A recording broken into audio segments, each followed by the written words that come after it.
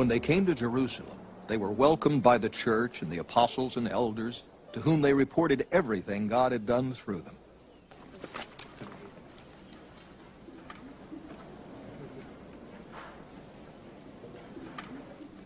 Then some of the believers who belonged to the party of the Pharisees stood up and said, "The Gentiles must be circumcised and required to obey the law of Moses." The apostles and elders met to consider this question. After much discussion, Peter got up and addressed them. Brothers, you know that some time ago God made a choice among you, that the Gentiles might hear from my lips the message of the gospel and believe. God, who knows the heart, showed that he accepted them by giving the Holy Spirit to them, just as he did to us.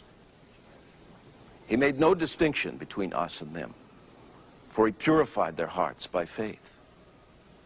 Now then, why do you try to test God by putting on the necks of the disciples a yoke that neither we nor our fathers have been able to bear? No, we believe it is through the grace of our Lord Jesus that we are saved, just as they are. The whole assembly became silent as they listened to Barnabas and Paul, telling about the miraculous signs and wonders God had done among the Gentiles through them. When they finished, James spoke up. "Brothers, listen to me.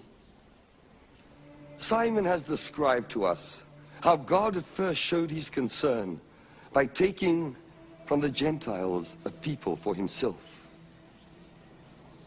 The words of the prophets are in agreement with this, as it is written, 'After this I will return and rebuild David's fallen tent.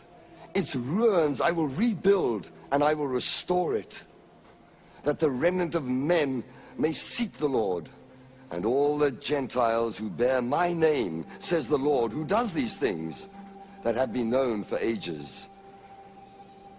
It is my judgment, therefore, that we should not make it difficult for the Gentiles who are turning to God.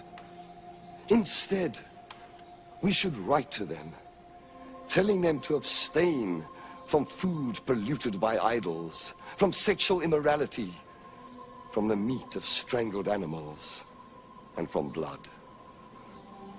For Moses has been preached in every city from the earliest times, and is read in the synagogues on every Sabbath."